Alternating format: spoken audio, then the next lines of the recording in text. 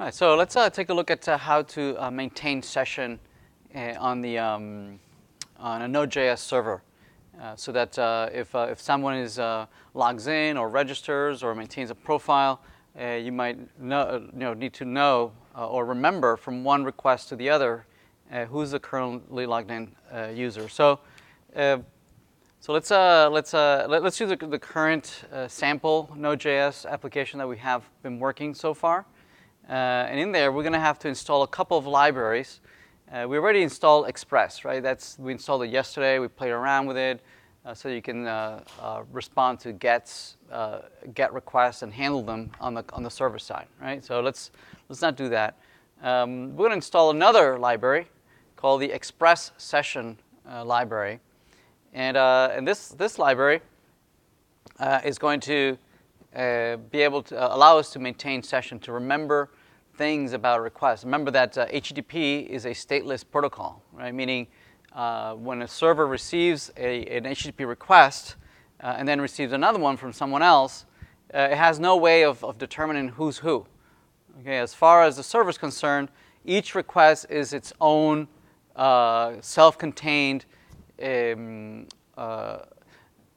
interaction with someone who has sent this request, right? Even if it comes from the same machine, right? The server can't tell that it's still you, so it makes it very, very inconvenient to establish a conversation. Imagine that every time you establish a conversation, you needed to set up some context, right?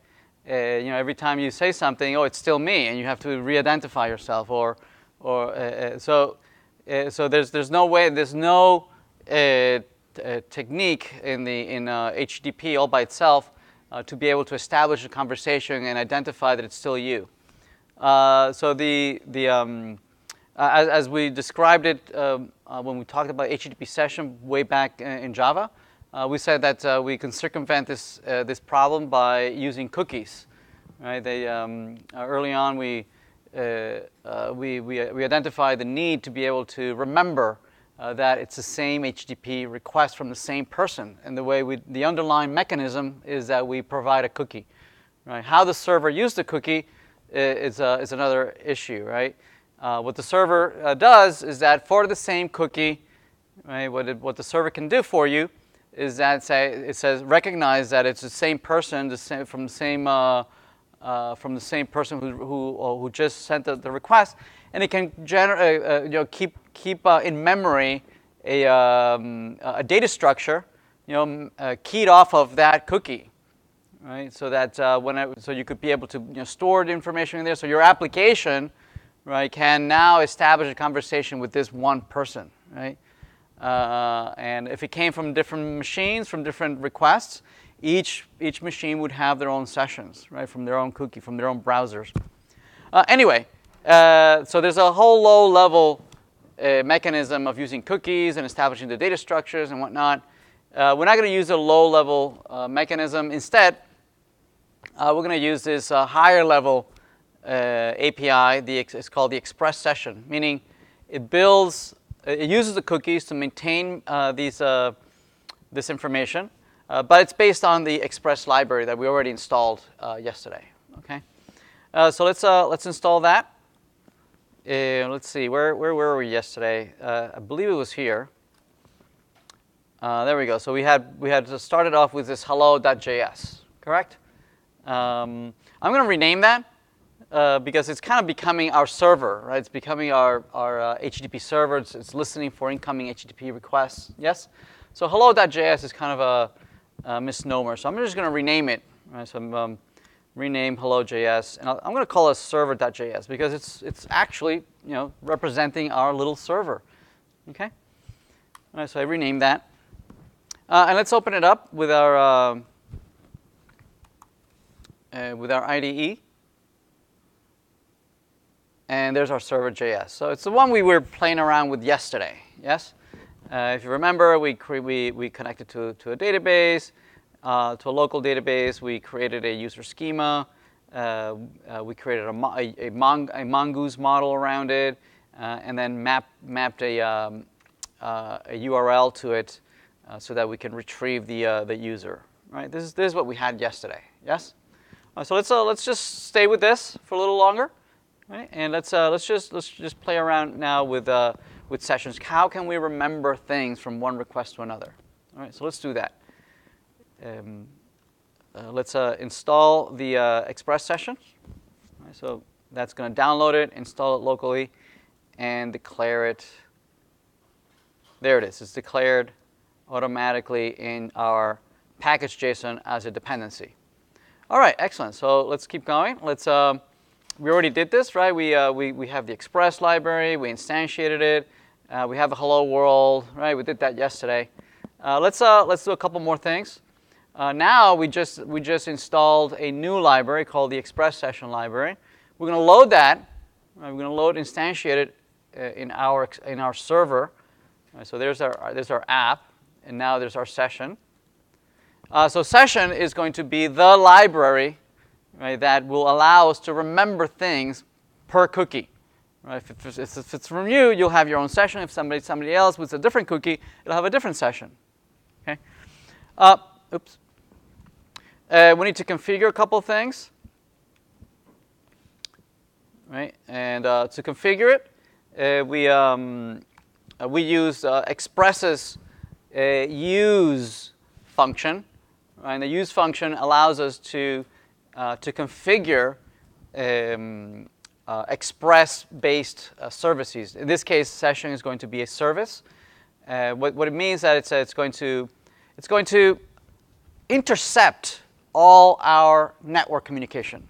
Okay, right now, already Express is intercepting our communication. Right? Whenever an HTTP request comes in, what does Express do?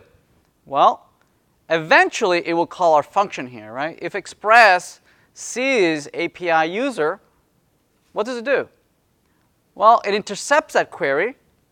Right? It parses the headers. It parses the body. It parses the timestamp, the IP address from where it came from. Right? It parses all this communication that is coming from our browser in this particular case. Yes. And bless you. And it packages. It creates an object out of that. Right? It creates an object out of that, and then conveniently it passes it to us in this callback function that we created here. See that? Right, so Express is already intercepting our communication. Make sense? Right? What we want to do is tell Express that not to just do that, do a little more. Right? For instance, what we'd like to be able to do is, hey, you know what? There might be a cookie in there. There might be a cookie in that request, right, from the browser.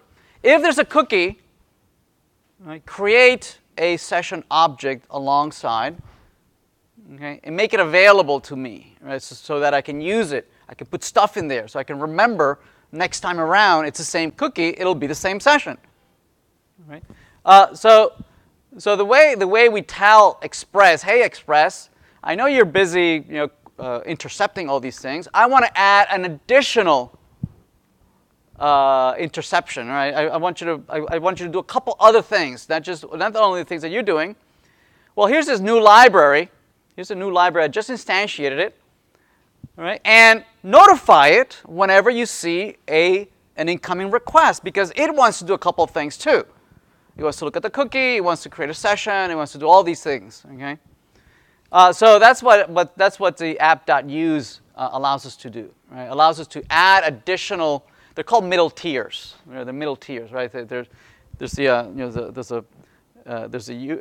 UI, right? The browser, the interacting with the user, and then we have the server in the middle, right? That intercepts communications on its way to be stored in the database. Right? So we call that the middle tier, right? And Express is basically a middle tier API that allows us to create all these middle tiers and configure them and whatnot. Yes?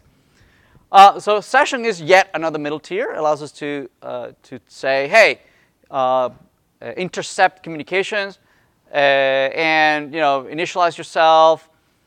Here's another configuration. We can configure sessions, right, to so that these cookies, right, if somebody could grab that cookie from us.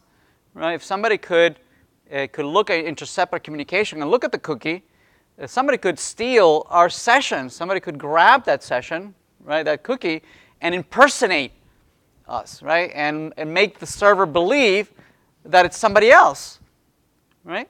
So we can configure that any information that is being passed along in the cookie, right, that to be encrypted, right? Make sure that it's encrypted, right? And what this allows us to do on the server side is to decrypt it, right? To retrieve the original cookie, right, the original session, so that even if there was any interception of our cookie, it would not be it would be useless. All right, so the session is configured. Let's go back here. All right, so let's create a couple of URL mappings. All right.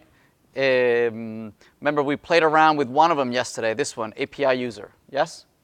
Let's play around with a couple more. All right, so let me grab one of these. Let me grab these two. Let me grab those two, and I'll put them. Let's see. I'll put them like right under here. Okay. So what does this say? This says. If you see an incoming GET request, that has the following pattern. If you see an incoming GET request that has the following URL pattern, /API, /session, /set, / by something, / followed by something else. Right? Notice this colon here. See that?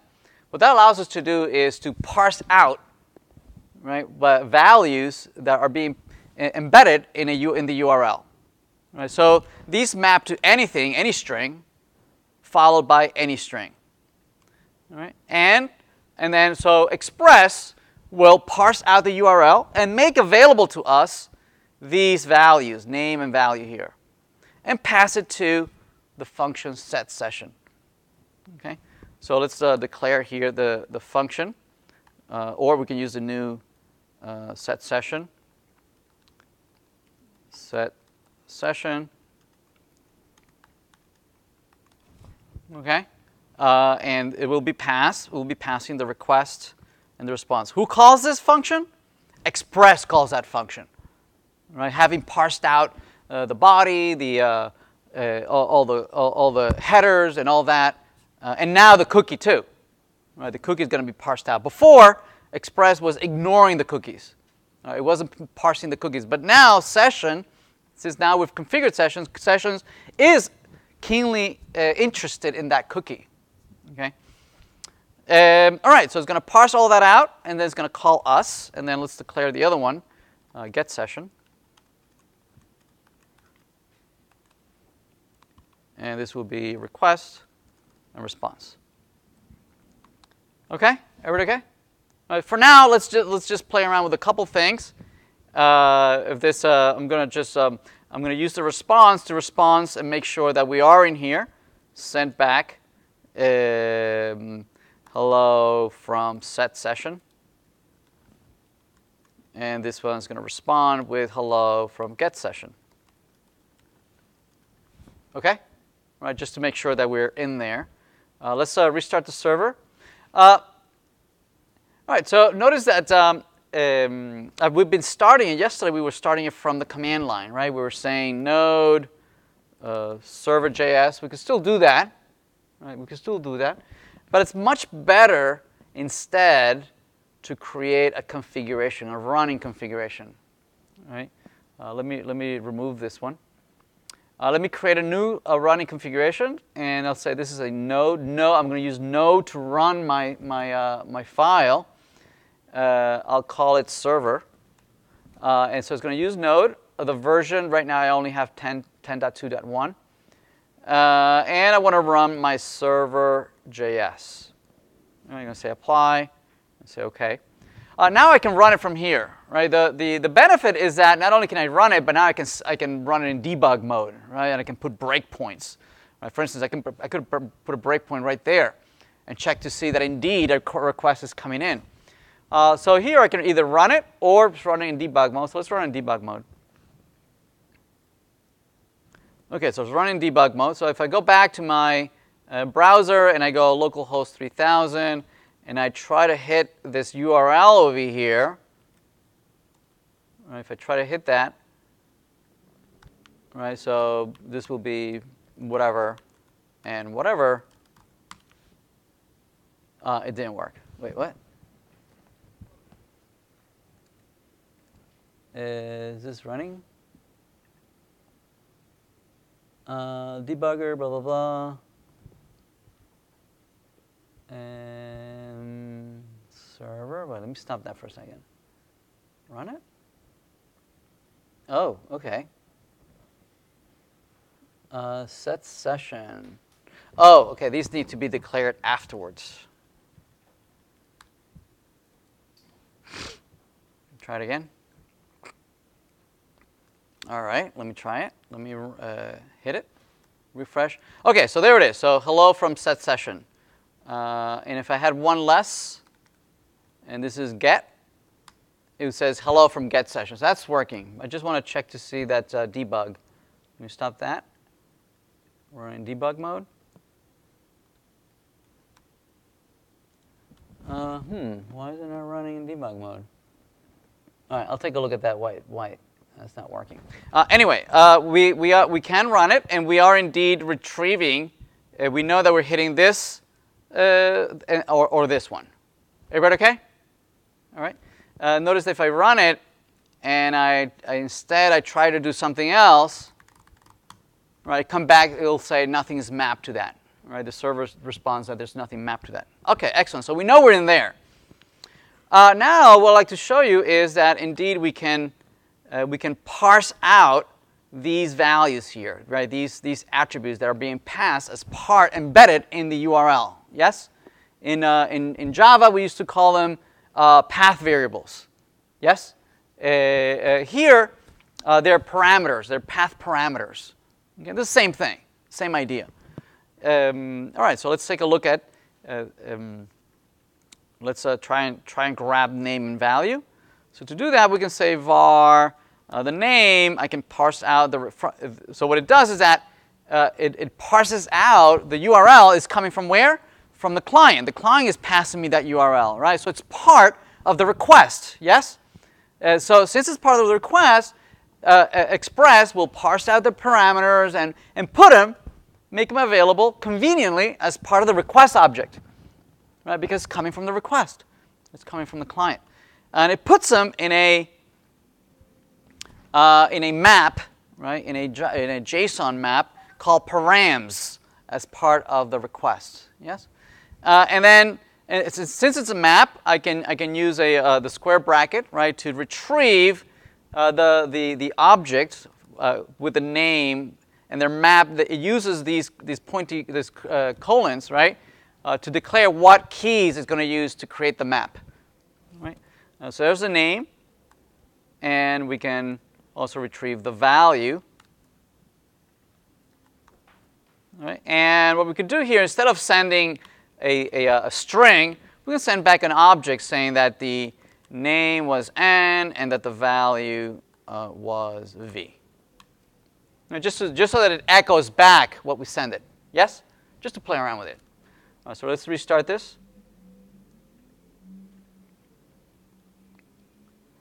And let's try this set. So the set, there it is. So notice that it's indeed echoing back and with a JSON object with what we sent it, right? Are we okay? All right, excellent. So what do we want to do here? The whole point here that I'm trying to make here is that we want to use a session to be able to remember things from one request to the next, right? Which doesn't come for free in HTTP. Right? HTTP does not remember anything from one request to the next. Right? We have to use libraries such as these, right? That use the cookie to be able to remember things. All right. So what are we going to do? So how do we do this? So adding this middle tier, the session middle tier, what that does is that it adds an additional object to the request. The request contains lots of really cool things, right? The query string, if there's any question mark, ampersand, all those after the URL, IP address, timestamp, body elements, all sorts of stuff, right? Now it's going to have an additional object tied to the request, right? And it has a specific name, just like params has a specific name, right? The new object is called request.session. Request.session is now going to be like this map, params, right? This params map is a read-only parameter, right? It's a read-only map. It exclusively comes from the client, right? As part of the URL. We can't write to it. It makes no sense to be able to write to it, right? It exclusively comes from the client. But the session, we are going to be able to write to it, store stuff in there, okay? So that if we come back later, if we remember where we put it, that's where it's going to be. Right? That's where it's going to be. All right, excellent. So let's use the session. So just like we have this params that is read-only, now we have session that is also a map. It's also a map, but we can store anything we want in there. We can write to this map, right? So we can say request sub-session sub n and put a value in there, right? So we're going to take the name, and we're going to use that name as the key into the map what we're going to store. And what are we storing? The value that we just passed on to you. Make sense? All right. Okay. All right. So now we've stored stuff into session, and now we can send back the actual session. See what's in the session. We can send back the entire session. The session meaning the map, the current map that we just generated. So let's do that. Let's restart the server. And let's try this again. Let's refresh. Right? Refresh. And notice that the map has some meta information. Some meta information on how to deal with the cookies and how long are they going to, when do they time out, right? But additionally, it has the data that we put in there. Okay? And that will stay there for at least for the next 30 minutes, right? So that if I go back with a request to the same server from the same browser, it'll be the same cookie. Right? You can look at you can inspect and see in the network. You can see in the network. Right, if we refresh. The query, right, contains as a header, right, contains a cookie. See this, right? So this cookie is what the session uses, right, to identify us as the same person. Right? Otherwise, this would be always changing. Right? This cookie would be always changing, brand new. Right? So the server would not know that it's still us. Right? But once you start using these libraries, it understands that it's still us.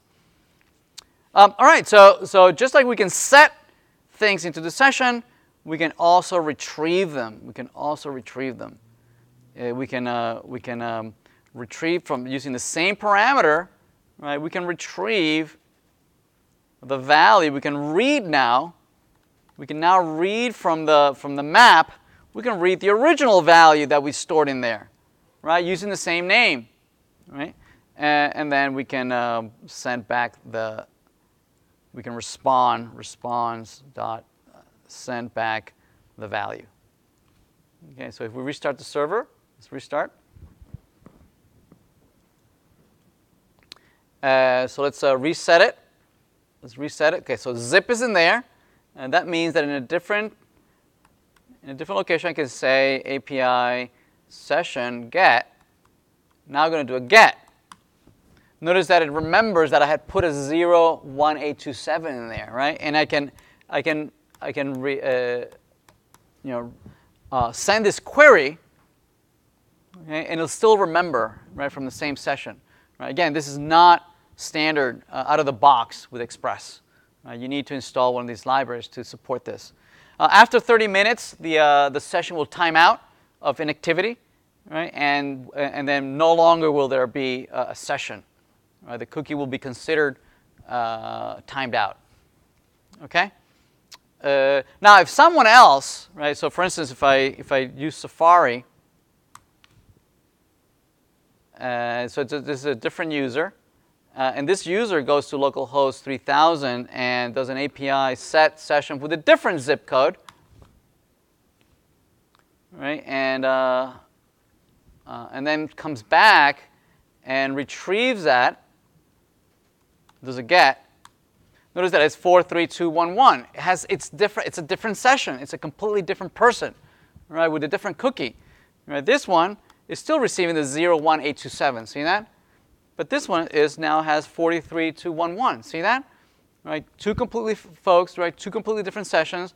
One had stored one value, and the other one had stored a completely different value, right? Keyed off of the cookie identity. Make sense? All right. All right, so we know sessions. Let's now build on top of this, right? Being able to log in, register, handle a profile, things like that.